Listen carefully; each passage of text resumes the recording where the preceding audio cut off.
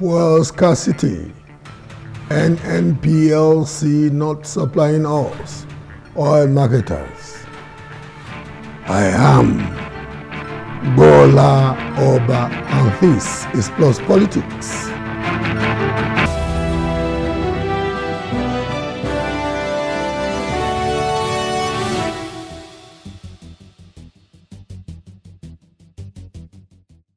Marketers have blamed the fresh scarcity of premium motor spirit, PMS, popularly known as petrol, on a supply challenge from the major oil supplier in the country, the Nigerian National Petroleum Company Limited, Nnpcl. The national president of the Petroleum Products Retail Outlets Owners Association of Nigeria, Petron, Billy Gilizari, made this known on Monday. The fresh fuel scarcity has grounded many economic activities in states across the Federation as Nigerians queue up at filling stations nationwide.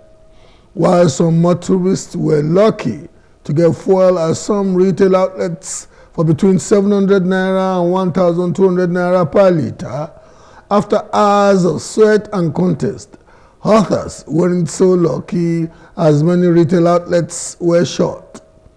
With their excuse being supply challenge, the shortage of the premium product saw the black marketers selling the product for as high as 2,000 naira per litre in states. Joining us is the public affairs analyst Mohammed Abdullahi, the Independent Petroleum Marketers Association of Nigeria, IPMAN's public relations officer Uchechukwu Ukadike has also joined us, and Nick Agule, who is an oil and gas expert based in the United Kingdom, joins us as well. Gentlemen, welcome to Plus Politics this evening. Good evening, Nigerians. It was my pleasure. Unfortunately, NEPA just... it's getting more interesting. The dysfunctionality of the state is getting quite... Okay, let's start with Ukadike. How would you want to start? You being the spokesperson of one of the major associations. Okay. Okay, Mohammed, what is your experience where you are located in Nigeria, and where exactly are you located in Nigeria, Mohammed? Thank you very much. From Kaduna this evening, it's quite challenging to find petrol almost everywhere within the metropolis. I think one fuel station that we're able to find petrol is selling for more than 1,000 naira. And even at this price, it's quite difficult for you to, perhaps in more than 4 or 5 hours, there's no assurance that you can get even 10 liters. So it's been quite difficult, it's been quite challenging. Businesses are grounded, like I just told you now. When we hook onto this program, there was power supply, but now immediately we're about starting. NEPA just struck, and you can see that my background is quite dark. So these are some of the challenges we are facing. You know, you understand that petroleum is not just for transportation. We also equally use that for our generators to power our businesses and even our homes. So this is a difficult situation that perhaps the government and those stakeholders in charge should look forward in resolving immediately. The 2 weeks that we have been told, I think, is a very long time. With all the difficulties and challenges Nigerians are facing at the moment, I think telling Nigerians that this will persist for another 2 weeks is like, I don't want to imagine what this will be. So this is the situation from Kaduna at the moment. Yeah. Nick, you may be based in the UK as we speak, but you, experientially, you are an oilman, a veteran oilman in that. What would be your take of why this Malay is still persisting in Nigeria? Why are we still where we are relative to consistent supply of products to to outlets? Thank you very much. It may interest you to actually know that I am in Abuja, the federal capital city. I was actually looking at the background. You know, I didn't want to. My producers told me, and the last time we spoke, you were literally in the UK, but it's looking more homely this time around. I hope they won't take your light too. Well, I have solar panels, and then an inverter, and then batteries. Fantastic. In the house here. It cost me a lot of money to install, and that assures me continuity of power when the public power goes. In the estate where I live here, we just paid in the last 7-10 days. In fact, we're still paying. Some residents are still contributing. We both contributed over ₦1 million each to upgrade our transformer from 500 kVA to 1,000 kVA because the 500 was no longer coping with our demand. And this is money that we paid from our pockets only for AEDC to now pass power through that transformer and bill us. You know, and then the minister talks about cost-reflective tariffs. I don't know, we are already picking up the cost through investment in infrastructure. Nick, yeah. I think there is a fact you may be missing in that portraiture of perfidy. The irony is that you people contributed the money, but automatically the electricity distribution company in that locale will be claiming that asset as its own in its books. Did you get me? Very true. That very is the true. Most not perfidious. Only it in his books. Go ahead.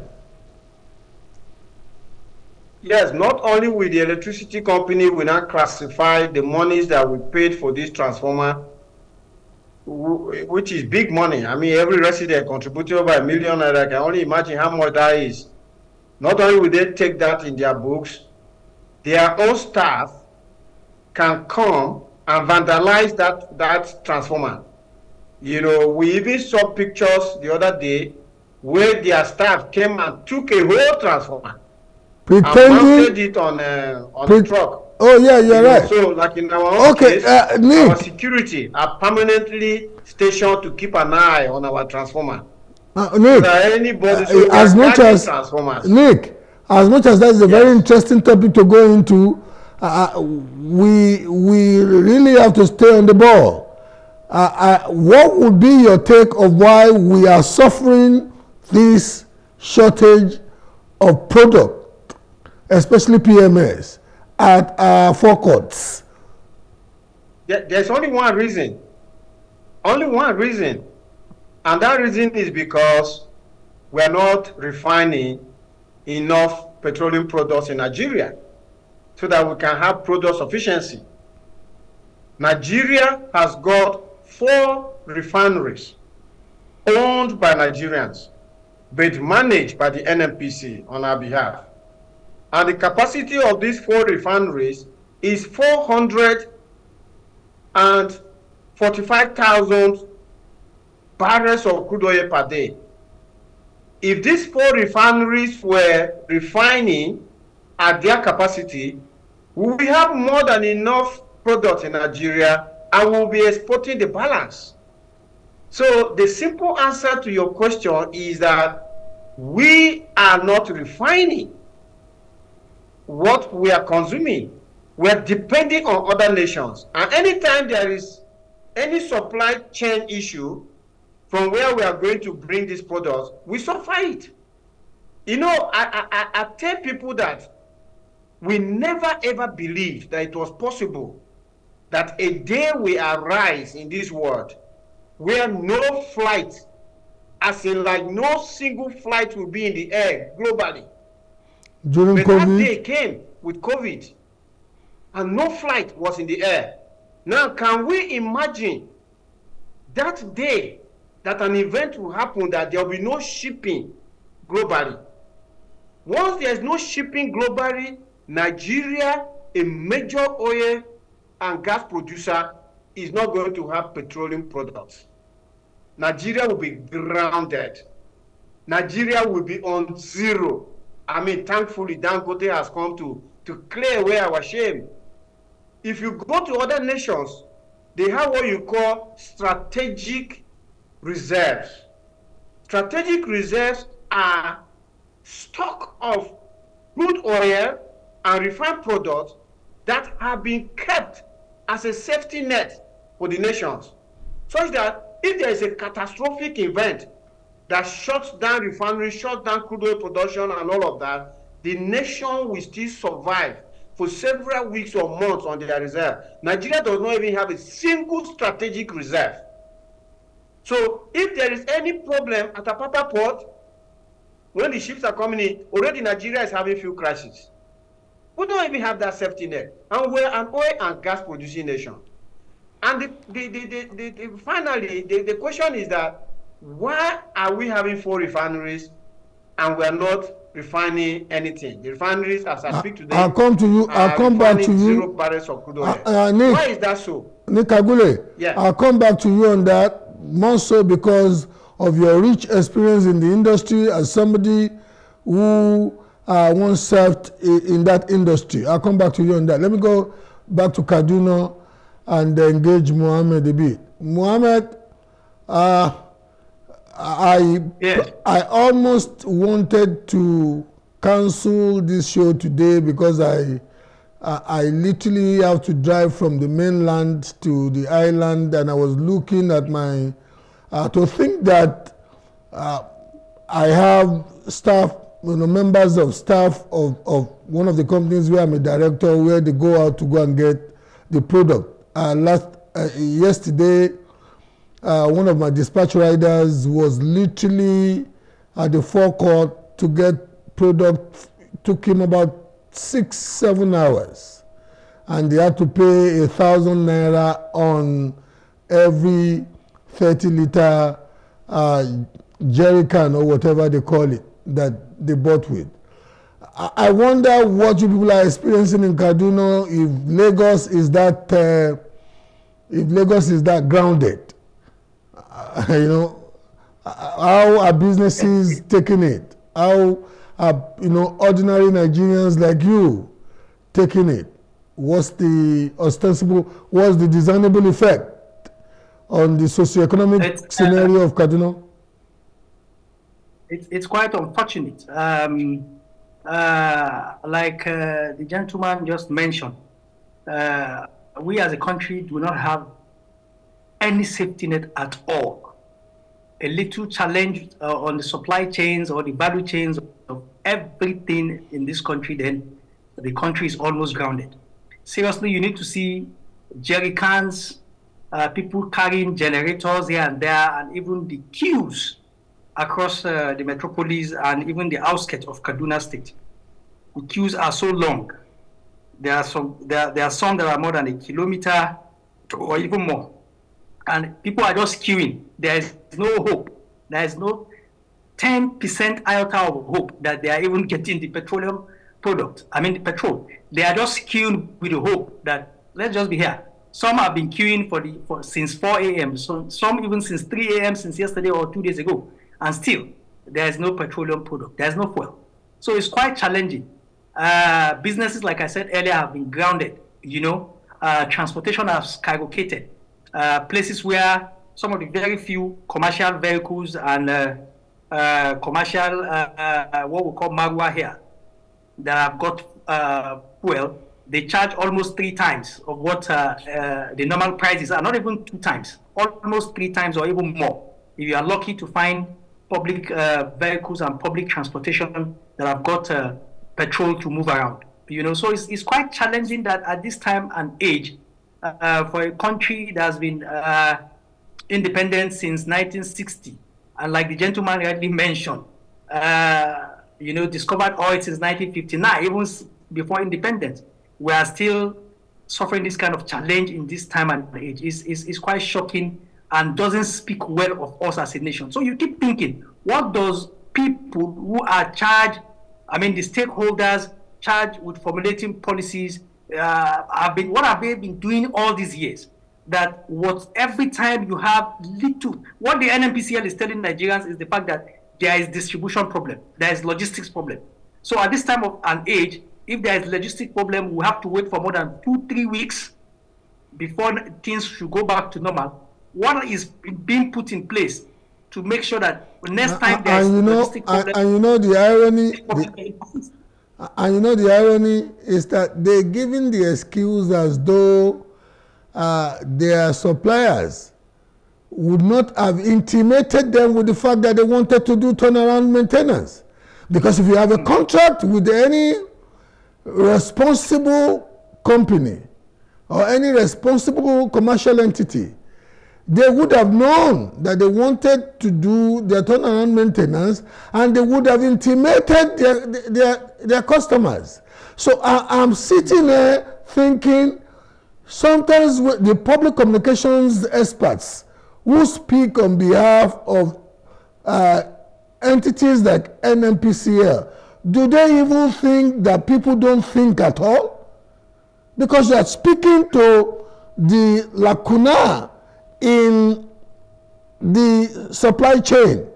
But somebody somewhere ought to know that if you tell that story, people also would ordinarily know that your suppliers would have told you that they were going to be doing the maintenance. Why didn't you then stock excess that will last the period of the maintenance? Yeah. Okay, Mohammed. It's quite unfortunate. People don't do their jobs, and there is no consequence. You know, in saner climes, for instance, seriously, people can even resign. People could resign for such things or get sacked.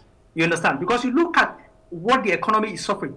Nigerians are going through a lot at the moment, and with this, issue of petroleum scarcity, is like tripling the pain, not even doubling. It's like tripling the pain that we are going through before. Mohammed. So some people paying for that. Mohammed, yes. To corroborate your point, I think about a week ago, I was watching one of these international news channels, and the head of Israeli Army's intelligence unit was voluntarily resigning until a replacement could be found for him to replace him. He said because he dropped the ball that Hamas could attack Israel, that he felt that after they had prosecuted the counter-attack to a point, it was incumbent on him to at least do the right thing to show contrition. And I was looking at it and I was thinking, you know what?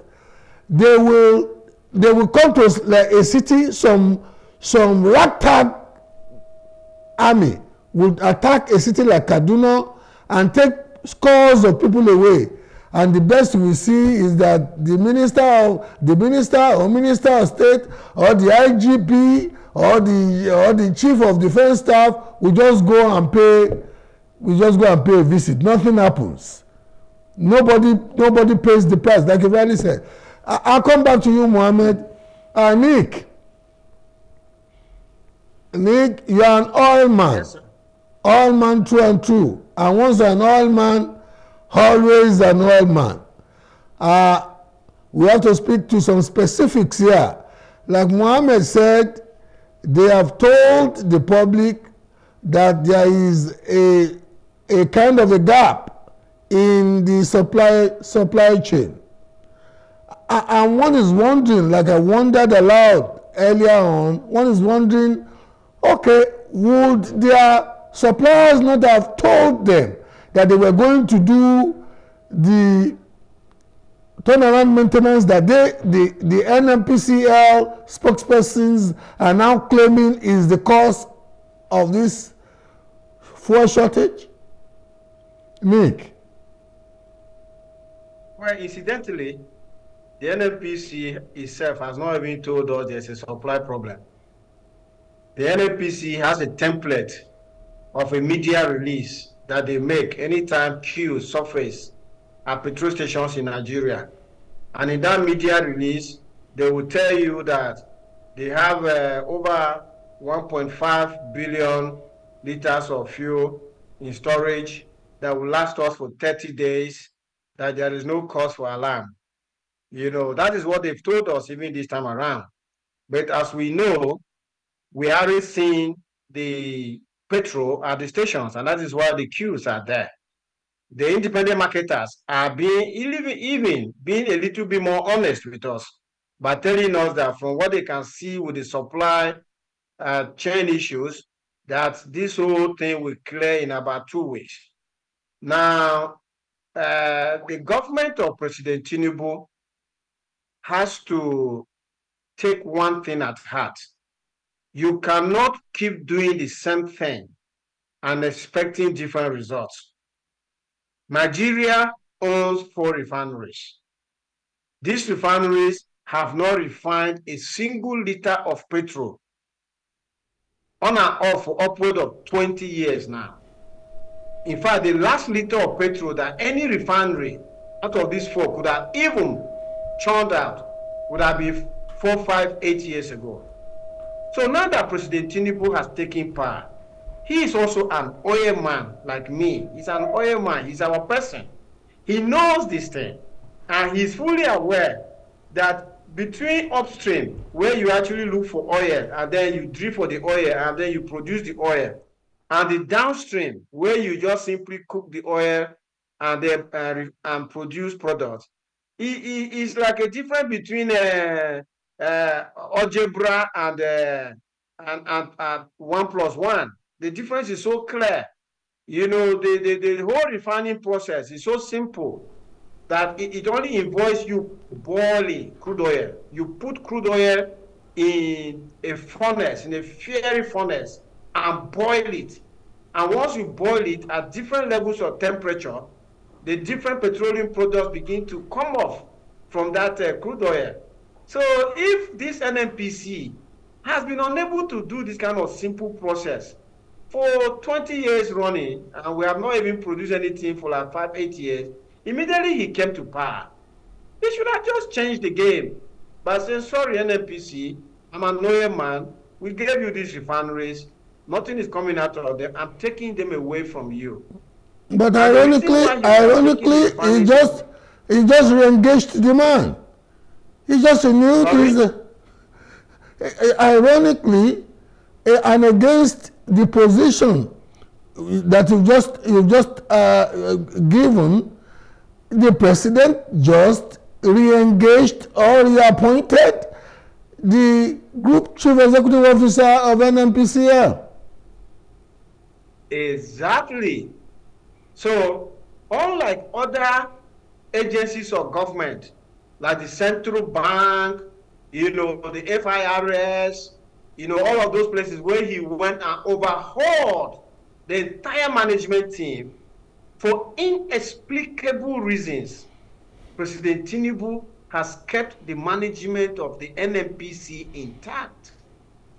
And this management of the NNPC has continued to mismanage the downstream petroleum sector in Nigeria, such that as we speak today, and like my colleague Mohammed said, there are Nigerians who slept at the petrol station last night. There are some who are on the queue to sleep tonight. Why the NNPC Group Managing Director and his team of executives will sleep in their beds because they don't go out to look for petrol. They have reserve that is serving them. If they had any modicum of conscience, is to tender their resignation letters and move, because you cannot bring a whole nation to its knees and there are no consequences. So for me, I'm putting these things squarely on the table of President Tinubu. I don't know why he believes that the NNPC can do it when this same NNPC has not done it for the past 20 years plus. And President Tinubu should know. Hello, Nick. Okay, Mohammed, from the... Yes, that Nigeria refinery, because when President Obasanjo was about to leave office in 2007, he sold the refineries. The refineries, they got a market, they got buyers. It means the buyers must have done their due diligence and they saw value in the refineries before they paid for them. So if you know, Nick, you know the paradox inherent in this factual point you're making is that Dangote and Otedola formed a consortium and they practically and literally bought Port Harcourt refinery. It was when President Umar Yar'Adua came into power, a gentleman that he was, and the labor movement went gaga on him that those assets were sold on the cheap to those who bought it, that they relinquished it. It practically like the country got it back from them. The irony is that Dangote, an individual has now put up a refinery that is more than twice the size and the capacity of the one he could have managed better and probably expand for Nigeria. Look at how we function across the value chain of society. Labor acts without common sense. Sometimes they just go, they just want to be seen to be doing a looter. People in leadership will gladly breach the sanctity of contract because they want to be patronizing to people that they need sometimes to be firm with a view to making sure that correct processes are put in place. I don't know how you want to respond to some of the points I've made. No, you're very correct. You know, for me, I thought that, I don't have evidence, but in my mind, I thought that those who were cashing in on the fuel subsidy scam, they were a powerful lobby group with trillions of naira backing their monies they took off from fuel subsidy, and they were using that to sponsor all sorts of agitations against the sale of the refineries, because they knew that immediately the refineries are back into production, that will be the end of fuel importation and that will be the end of subsidy. So, but that is water under the bridge. That has happened. How do we go forward? To go forward, I believe I have the backing of Mohammed, my co-panelist, and yourself, our host, that we are asking President Tinubu to go back to that template. Let him ask for the template for the sale of those refineries to be resurrected and then brushed up and updated to current realities, and put up these refineries again for sale, and I'm sure there will be a market for that. If he had done that in his first day in office, some of the refineries will be back into production today, as we speak already. I'll come back to you on that, Nick. The disturbing fact about that is that in the backdrop of the malady that eventually happened in the very dystopic way that the power sector was privatized, unlike the gains and traction that the telecoms industry gave us, many Nigerians are not only disillusioned about privatization now, but you see some of these I don't want to use the common words, but some of those people who profit from the dysfunctionalism will now have ample enough reason to, like you said earlier on, put some people out to go and protest. I'll come back to you on that, but let me go to Mohammed in Kaduna. Mohammed, the disjointed facts that we are seeing crystallizing now, the disjointed facts are speaking to the fact that even that 2 weeks may not be, because Nnpcl is not directly owning up. The independent marketers who are just conduits to channeling the products to the general public are the ones speaking, and they may not be at full grasp.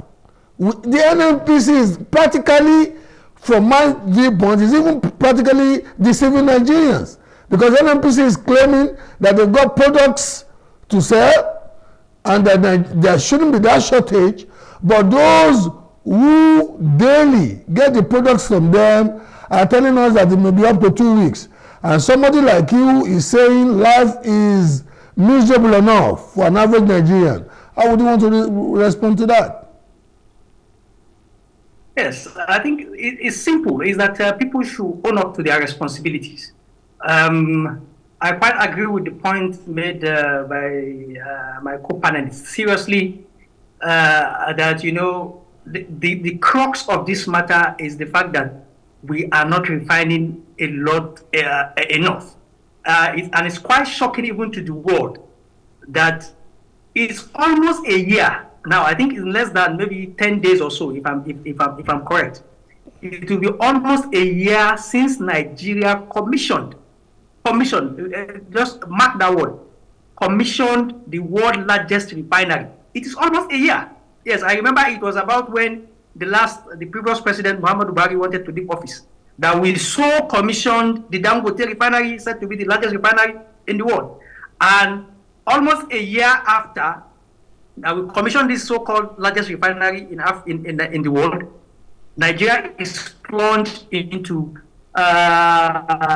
fuel scarcity crisis. I don't understand how you want to juxtapose these two different opposites. Mohammed, yes. But you will realize that at some point, the Nnpcl could not even supply Dangote the requisite volume of crude that was needed to run the refinery normally. He had to import crude. So, look. These are some problems and challenges we talk about. Yeah. Go ahead. So there are many challenges. There are many challenges in the value chain. So if you look at this point that I'm making, that we have the largest refinery in the world, yet we are unable to refine our own petroleum products. You understand? We are unable to supply such refinery with even the crude oil, the basic, on its own. You see where there are so many problems. So it means even if the 4 government refineries are working, will they be able to also get crude to refine? So there are many problems, and the fault lies squarely with the government, because a whole lot of these challenges lies squarely with the government. You know, is in their plate. To be honest with you, I think Mohammed, I think you are a bit too generous. In any liberal democracy, especially a liberal democracy that practices presidential system of government, like President Truman had a plaque on his table, the buck stops on the president's table. If Nigeria at this juncture is experiencing the malady, the unfortunate scenario that is playing out now on the supply of a product that we are so fortunate. Continue, my brother. They were so fortunate to have been blessed with naturally. It's really shocking. So I think the government needs to revisit the plan. You know, we need to be very categorical and intentional on what we want, and how many years will it take for us to, you know, practically refine what we require and even more. And like he made a very serious point earlier, nobody saw COVID coming. COVID came and grounded a lot of things. Things that were thought are not possible became possible. Now, Google is making a plan also in the nearest future, like he rightly mentioned, is a very good point, that who says shipping can't stop? Like we are experiencing the war between Ukraine and Russia for the past 2 years. That has grounded a lot of shipping. Mohammed. You understand? Who says Mohammed. Yes. You know, the example, the most contemporary example, a group of ragtag freedom fighters wanting to liberate their country from the stranglehold of some foreign powers, Saudi Arabia and some Western foreign powers, the Houthis, for weeks on end now, have really subjected global shipping to a form of disruption, a major form of disruption that is not only affecting how goods move, the time it takes for goods to get to destinations, because some shipping companies have refused to go in the direction of the Middle East to go ferry cargo like crude in that area, and is now taking America, United Kingdom, France, and some other NATO countries to go and be attacking. Look, it could happen. So many factors could cause it. And if anybody who is in leadership in a country like Nigeria does not see that coming, maybe that's one of the reasons why people who get supplies from Nnpcl are the ones now telling us that is a turnaround maintenance that is holding Nnpcl down. Well, let's go to the airman. Nick, sorry, you are the emotional punching bag here, because you know the industry more than the two of us who are participating. From your own experience, what are the specifics, apart from some of the recommendations you made that, look, if we had sorted the problem of production, we will not be in this cul-de-sac? What are the specifics that could be precipitating this madness? Well, for me, the specifics are simple. You look at a nation like Singapore. Singapore does not produce a single barrel of crude oil. Because for people who know, Singapore is a city-state. So Singapore, you just look at Lagos. Lagos would have been a city, would have been a country. There's no land even for agriculture. But Singapore has one of the largest refining capacities in the world. And they take crude oil from the likes of Nigeria, they refine it, and sell it back to Nigeria. So as we queue up to the petrol stations in Nigeria to buy petrol, we are paying the salaries of the Singaporeans who are working in the refineries over there. We're paying for the taxes that the refineries that are paying to the Singapore government. We're paying for the shipping cost of carrying the crude to Singapore and bringing the refined products back from Singapore, the insurance, the port handling, the demurrage, and all of that.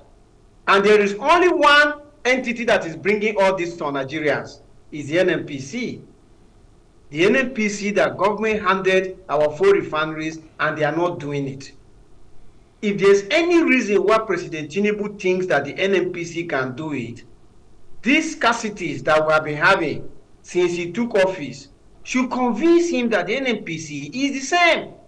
That they changed their name from corporation to company limited does not make any difference.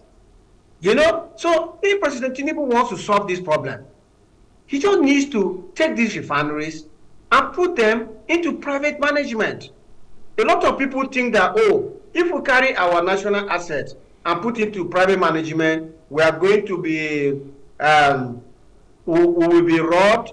They will charge too many high prices. But like some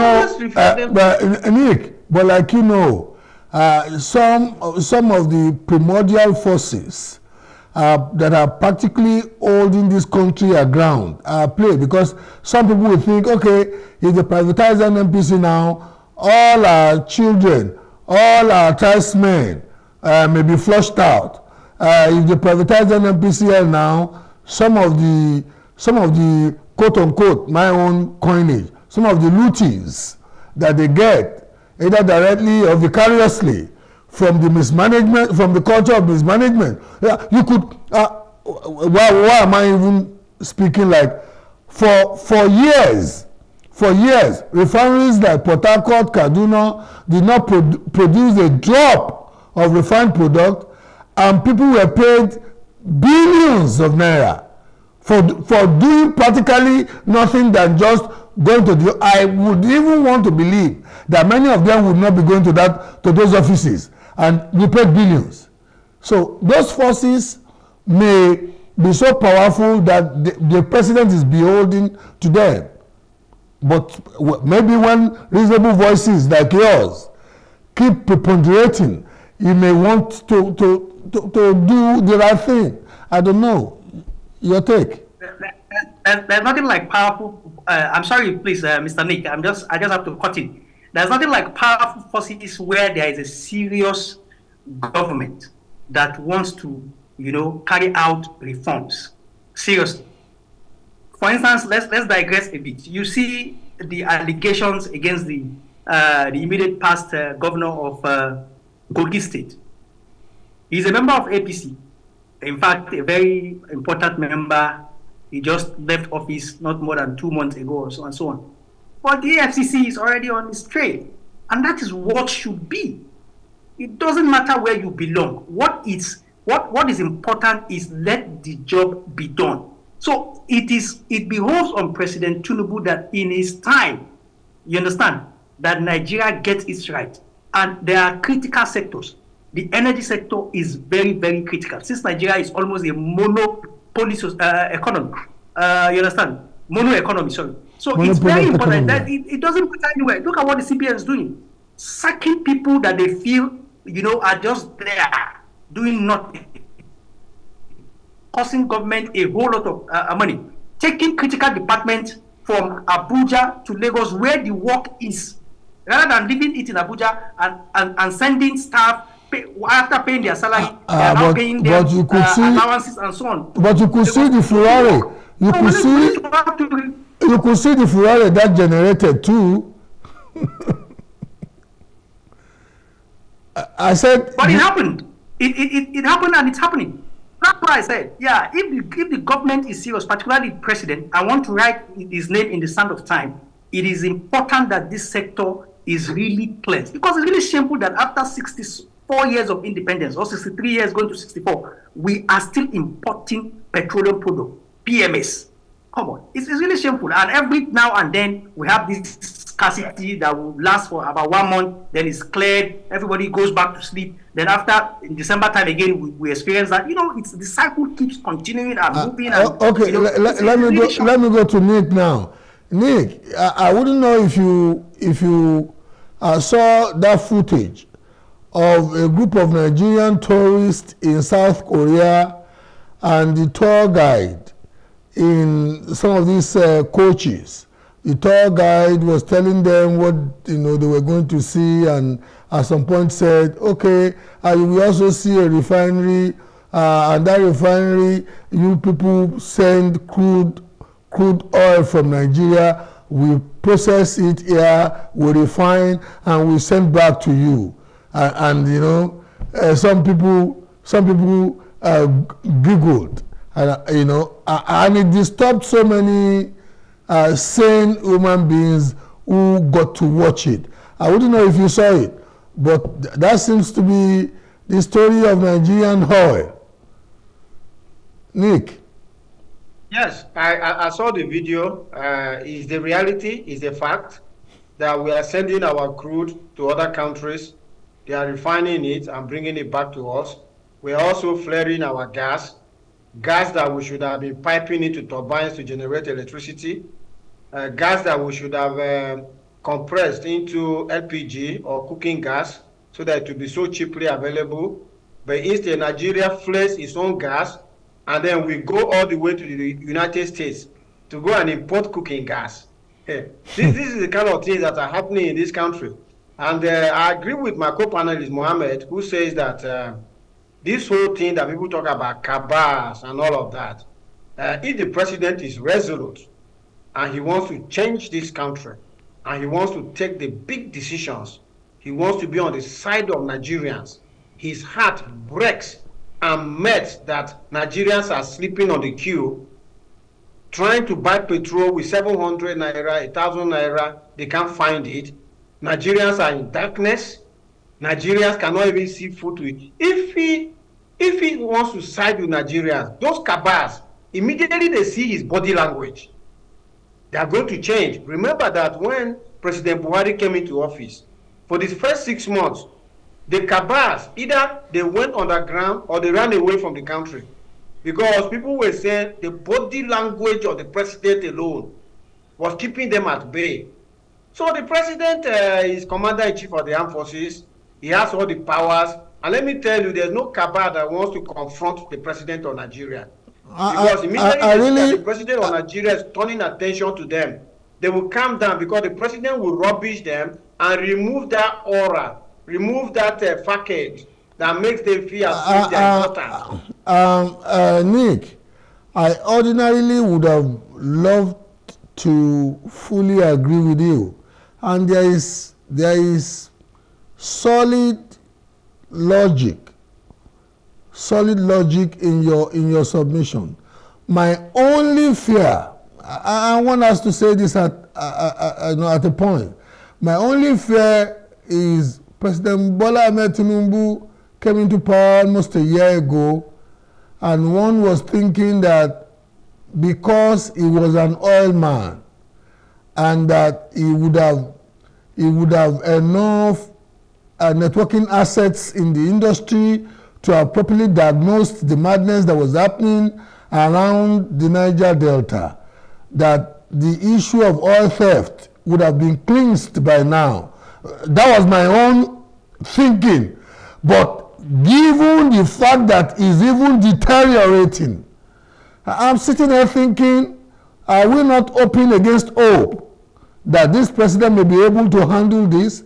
Because everything, just like you said, regarding the leadership of the mismanaged Nnpcl, the continuation of the incompetence of Nnpcl, everything is a status quo ante of the perfidious status quo ante, in fact. So I'm sitting here now thinking the points that you and Mohammed are making, as solid as it is, the evidence available to me is speaking to the fact that it may just be, we may even be going in a worse direction, because under Buhari, some fudgy-dodgy characters never had the temerity to kill soldiers in the Niger Delta.